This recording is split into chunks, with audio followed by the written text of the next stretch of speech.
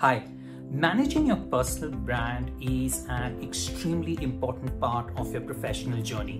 Whether you are a student, whether you're a working professional, an entrepreneur, an influencer, or even a CXO. If you have to manage your professional brand, LinkedIn is the place to do it. If you manage your brand well on LinkedIn, you are bound to get a lot of visibility, a lot of opportunities, that interview call you're looking for. And also you can use LinkedIn to share your views on topics of corporate interest. In this video, I'm going to talk about my own LinkedIn journey on how I went from 1,500 connections to about 18,000 connections in a year and a half, and what are some of those principles which you can use to build a stronger presence on LinkedIn.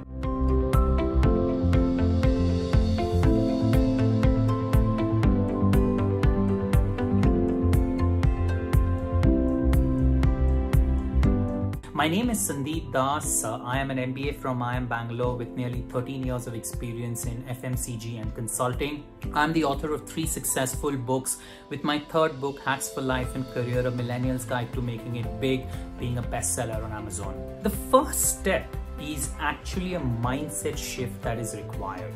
So when I started off this entire transformation journey on LinkedIn, I always had this fear that you should not show off your achievements on LinkedIn, whether they are your professional achievements or achievements outside work.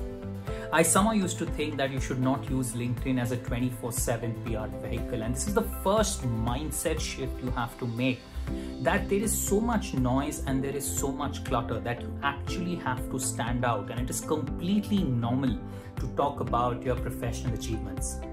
There is a way to actually talk about your achievements on LinkedIn without it seeming like a 24/7 PR vehicle.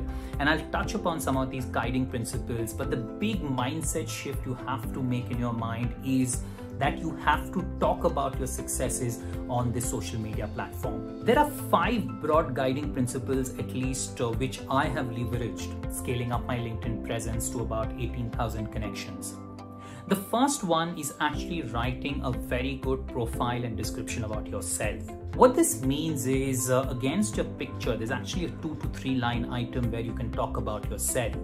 You should ideally not just talk about your designation, but you should talk about your work you're doing, some of the skill sets you have, and potentially even your education. If you look at my own write-up, I use all 3 lines. I talk about my role, I talk about my literary achievements, and I talk about my education. The next thing you should look at is the picture. The picture of yours becomes very important. Use a high resolution picture. Avoid something which you use on Instagram. Get something professionally clicked if you need to. The third mistake which I often see people make is in the about section. People don't write enough about themselves. In this section, you should talk about your work experience, your diversity in terms of skill sets, the diversity in terms of the geographies you worked in, some of the numerical achievements you've made, your hobbies outside work, and a bit about your education. Use this section to the fullest and talk about as much detail as you can in this About Me section. So this is point number 1. The second step to build a good LinkedIn presence is to create a video resume. These days, the video resume is a norm for most professionals. So what is a video resume? A video resume is a 1-minute video, not more than that, a 1-minute video where you talk about your work experience, your skill sets, your education, and your hobbies. If it's 1 minute, it is not expected to be more than 7 to 8 sentences. How do you actually shoot a video resume? You just take your phone, and the way I am speaking in front of the phone right now, you can just shoot a 1-minute video, edit it, make it tighter, and put it up on your LinkedIn page. The third guiding principle is you have to actively seek increasing quality connections on your page. So how do you do this?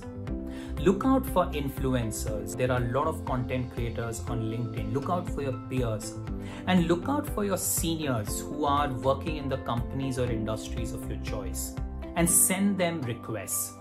A lot of influencers, people like me, will accept your connection request. So after you see this video, why don't you send me a connection request and I will accept it. Now you can slowly start increasing your connection count as you send connection requests to these three sets of people: influencers, your peers, or your seniors who are working in the company or industry of your choice. What this will do over a period of time is you will get a lot of exposure to very good content which influencers put up. It will be good for you, and it'll also teach you in a way in terms of how to put up good content on LinkedIn. The fourth principle is in terms of posting interesting content, and that is essentially how you increase your LinkedIn profile and the number of connections. The first mindset shift you need over here is to think that whatever you have is actually very good content. And just because you're not in your 40s or your 50s or not heading a company doesn't mean you don't have good content. When you think of posting interesting content, you should always start with a frequency in mind. So 1 post a week, 2 posts a week, 3 posts a week. I typically have a frequency of 7 posts a week or 1 post every day. If you're starting in this journey, I would recommend 1 post a week is a very good starting point.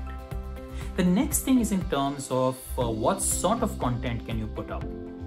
To be honest, you can put up any sort of content where you actually had a learning from. It could be about a learning from a book you read, a learning from a movie or a web series you saw. It could be an interesting news article you read, or it could be an anecdotal learning from your own life. Any of this could actually be content. The third thing to understand is in terms of the format of the content. The way the LinkedIn algorithm works is it prioritizes text and then images and then videos. So if you put something which is a lot of text first, it typically gets more traction on your pages.